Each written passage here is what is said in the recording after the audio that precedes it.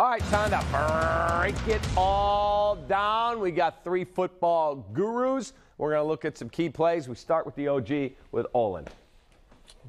Big play in the Bears game today. They're moving the ball pretty well, right?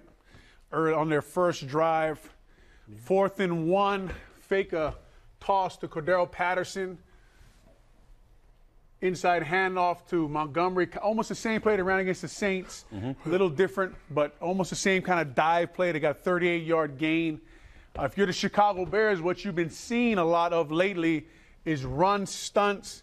As Lance knows, we're going to put him in the A gap, put him in the B gap. Linebacker fills the B gap, changes his responsibility. On film study, hopefully by film study, you know immediately you come to the line of scrimmage, this guy's legs back. This guy's legs back, right leg up. Immediately you think the only thing they can do is slant left out of this, right? So you got to stay big here. Center, come here, put your head right in the V of this guy's neck, blow him up. You know he's coming to you, take his head off. That hurts, by the way. I like that. Misses him here, comes inside here, causes all kind of havoc in here. Oh, yeah. See it? Head down. You don't expect it. Nice job by tight end getting his head across, right? See, you don't want to be looking away here. You want to put your head right in his head. Give him some chin music. This foot has to stay big here. If you're a Fetty, you got to stay big. You're a big man. You don't want to put your feet together. You got to stay big. Slow that foot down. Stay big. Start to walk him off the line this way. Montgomery can hit it right in here for 1 yard. Instead, he penetrates in here. Tackle's giving as much body presence he can. You just can't be looking like this with your head down. Did not expect a stunt. To me, that's not good because that's all you've been getting is run stunts inside to stop your run game. If they show you guys on 4th and 1, if they show you a base, can we go back to the first picture? On 4th and 1, if we can't get back to it, on 4th and 1, if you're a lineman and they show you a base look, it's line stunts all day long. They're not going to line. You guys know on defense, you're not. If they show you an easy look, here's an easy first down for you guys. You're going to get some kind of stunt out of there, and that's what they got. And they got beat by it again. They're going to keep seeing it. Here it is. Look how clean this looks for you. They're not staying like that. No way. Take a look at them. Look at the D-line. I mean, we're not talking about some massive guys, right? So when it comes down to that short yardage, you're going to move them or they're going to get moved off the ball. So it's just looking at them, they're going to move and they're going to shift. But, Olin, does it have anything to do with, and I was talking about this earlier as if I knew about offensive line, but the continuity of the offensive line coming together. For sure. This right here is a problem for them because they haven't played together. For sure, but the problem for me is if I go back to the Carolina game, to the Atlanta game, to the New Orleans game, it's over and over again, right? That doesn't mean you don't get beat, but look, this guy's stance is screaming. I'm going this way. I'm going to my left. We used to call blood in here. Blood in the water. An alert. Blood in the water means some kind of blitz or stunt is coming. Everybody slow down, stay big. Don't give him cracks, right? So he's got to know as soon as the guy moves, you can't drop your head, bring your feet together like we saw on the last play, and they get beat here. Obviously, you can argue with the inside with your 4th center, with a 7th-round rookie. Why are you running inside? But I think they're trying to run behind a Fetty who'd had a decent first 2 or 3 games, kind of taking a step back lately. But run stunts, blitzes continue to frustrate the offensive line, the run game, and the whole offense in general. It's going to keep happening. All right, Lance, Roquan Smith had another strong game. He got a sack of Ryan Tannehill in the first half. Take us through what happened on that play. Okay. Well, I'm going to need here we go. So this front right here, defensively we call this a load front. And we're doing all of this right here so that we can get a one-on-one or a two-on-one with this linebacker and this running back. So with this load front, you got to look. Now this offensive line has to account for everybody that's over here in this box area. So you have 1, 2, 3, 4, 5 guys for 1, 2, 3, 4 guys on this side. And as Olin had said, in the snap of the ball, you have to get ready for some sort of stunt or some sort of movement. So you're probably going to get a blood call, and then when he moves, you're going to get a game.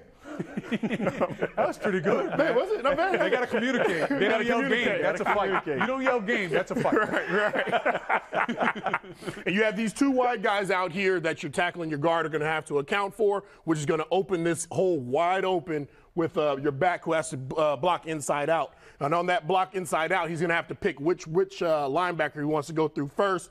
Typically, you want to lead him one way so that lead an alley so it's tight for your backside guy. But here they kind of knock him over and disrupt and clear it up for Roquan to get that sack. Great play call. Yeah, it's great play call. Opens wide up. You see Roquan's quick inside. Danny Trevathan's outside. Roquan just defeats the block and gets to him before Danny can get there. We actually saw Trevathan make a couple plays down the field. You feel like the last 3 weeks he's been healthier, he's been quicker, he's been better. I think he looks younger. I think for the first 3-4 games, people were talking about his age, and I said I don't think it's his age. I think he's been hurt. So over these last couple games, it looks like he's been healing a lot better. And obviously, you can see by his play, he's playing better too. All right, why don't we move to our guy, Alex Brown. You noticed Chuck Pagano was being more aggressive.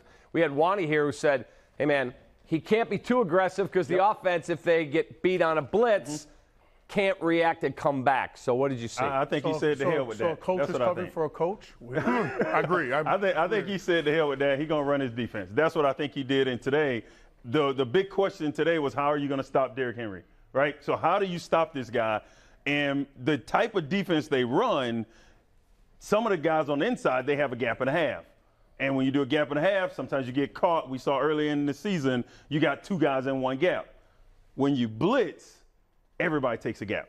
And it's that gap sound. And now if the guy comes in your gap, you make the tackle and you're good. So him bringing the blitz or bringing certain blitzes where you see the safeties coming down, they're filling all the gaps, and there's nowhere for Henry to run. Outside of that, I want to say 20-something yard, 30-yard run he had late, he didn't do much.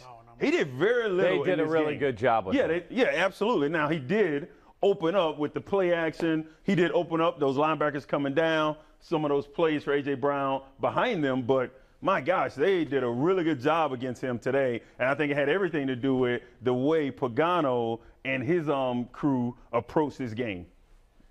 Credit the defensive line too. Without Roy Robinson Harris, right? Without Jenkins, and that I think his name was McCullers. Yes, McCullers showed up. He showed up, took up two blockers. Kind of a guy that Roquan and Trevathan, as you know, Lance, as a linebacker, has been missing, holding up one or two guys, big guy in the middle.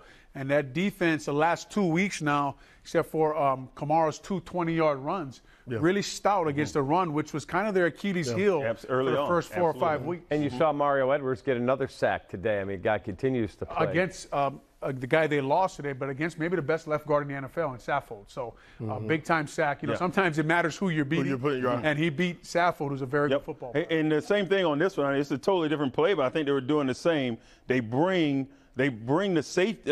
This is Johnson right here. You got Johnson inside, and you got what is that? 8 in the box? 1, 3, 6, 9 in the box. You got 9 pretty much, and you're going to stop this guy right here. And what you're doing is when you do this, you're putting a lot of pressure on Fuller out there.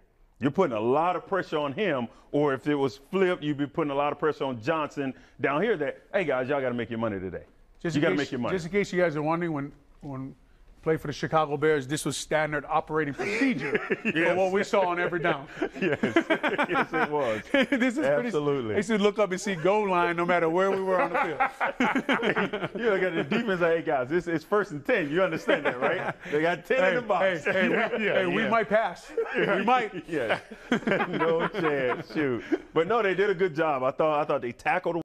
Some games we see them not tackling very well, but today they did everything really well to stop that guy right there, and they did. All right, so then I want to go back to, before we hear from Coach Nagy, the fake punt, and Matt is looking down at his play sheet. They run the fake punt, and we'll hear Matt explain it. But before we do, can you please explain to me, when you do that, how you don't have your play call ready to go on the next down? You have to take a timeout. No, two things could have happened, right? Yeah. He could have called the personnel, and then somebody didn't get on the field. So once he calls the personnel, every coach for their position, usually it's the wide receiver, running backs, right? Because they're in and out, tight ends.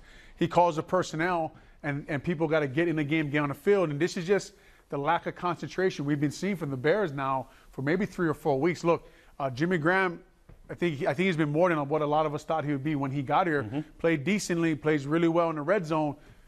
We can't have false starts out of a guy in his 11th or 12th year. You can't, in 4th and 1, you can't be the guy jumping off sides. We can't have personnel problems. We talked about it with this offense. Yes. They almost have to be perfect. Yes. And they have to give max effort for them to be efficient. This is also where him moving those calls away for another OC, where his offensive prowess could help, in giving ideas to the offensive coordinator. Hey, what would you think about this, and feeding certain ideas. Instead of being buried in the card. Right.